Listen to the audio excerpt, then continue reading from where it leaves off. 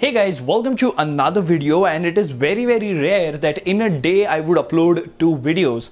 But the earlier video today, episode 5 of Truth About Xiaomi Software Updates, was already due for today, and this from me and the OF gang, who is the development group behind this particular software or ROM. This is a gift for all the POCO F1 users and subscribers, and I would highly recommend you go to their Telegram group and thank them, support them by donating if you can, because they are doing a brilliant job. So what do we have today? We have oxygenos based on the Oneplus 8 of Android version 11. That means one of the latest builds ported to the POCO phone F1. I've been playing with it for like 30 minutes, so we're gonna have a quick overview on it. I will quickly tell you how I installed it and the link to the Telegram group. But before we do all of that, if you haven't already, please subscribe and hit the notification bell icon so that you get notified every time I upload a video.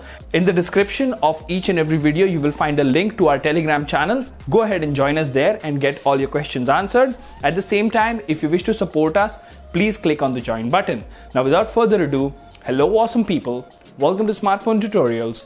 My name is Kailash. Let's get going.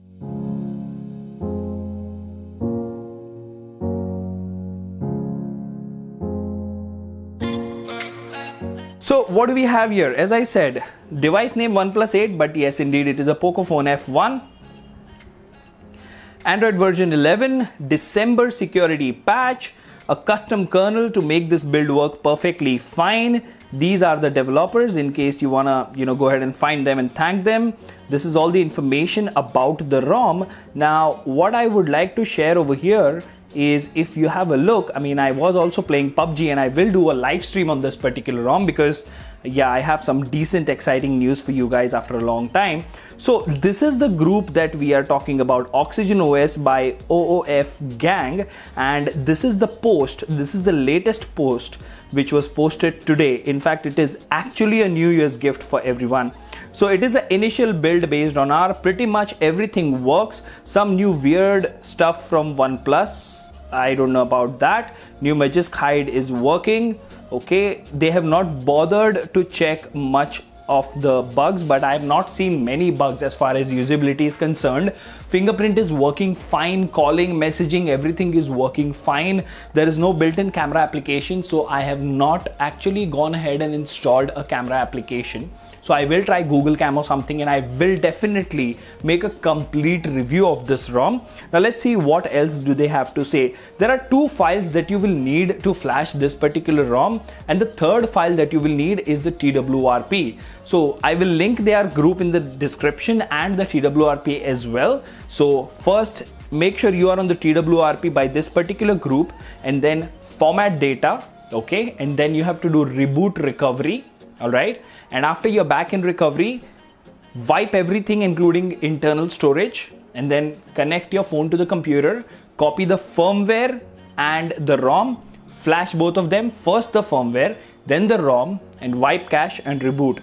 Those are the clear, simple instructions which you will find also over here. Okay, now these are the notes. Use OF gang TWRP, don't bother complaining otherwise. These are all the things that are mentioned over here, and you have to go ahead and give them credits. They are doing a brilliant job, because although there might be some bugs which I have not experienced, but if I have a look, it's smooth. After the whole debacle of how laggy Xiaomi is making their phones with software updates, we have small groups like these guys who are like, I don't know, 2, 5, 10, 15 people at the most, who are making a hell of a difference to this particular device. And you can already see how responsive this is. Matter of fact, PUBG works fine on 60 FPS. I just played like a couple of TDM matches and it was doing absolutely fine on smooth extreme, but I was also getting the smooth 90 FPS mode because the game thinks that this is a OnePlus 8, which is a very good thing. So overall, if you have a look, the app open animations over here, everything is pretty quick, pretty smooth, pretty slick.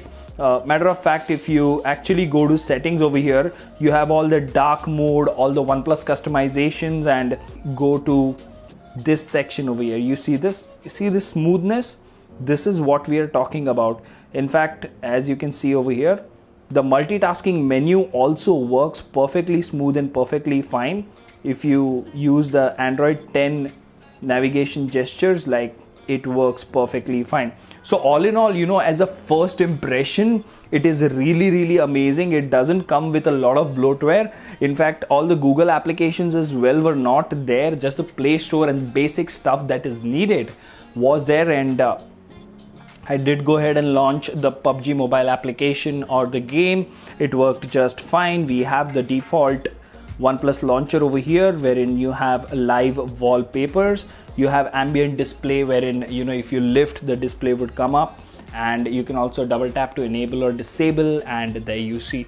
So, you know, one thing that I would like to share here, I don't really know what are the bugs over here. I will be using this phone with this particular ROM for the next 1 or 2 days before I actually go ahead and give you guys a review. But overall, even if you have a look at it, the way it looks right now, the ROM looks beautiful. Let me tell you that. And the best part is, even if you launch a game, say you launch PUBG Mobile over here, you will see that it says gaming mode on. It has this new sort of gaming mode animation and all the new features of screen recording and stuff. So, you know, I've not tested screen recording, but it does display the temperatures of, you know, the CPU and the battery by default, which is a really good thing.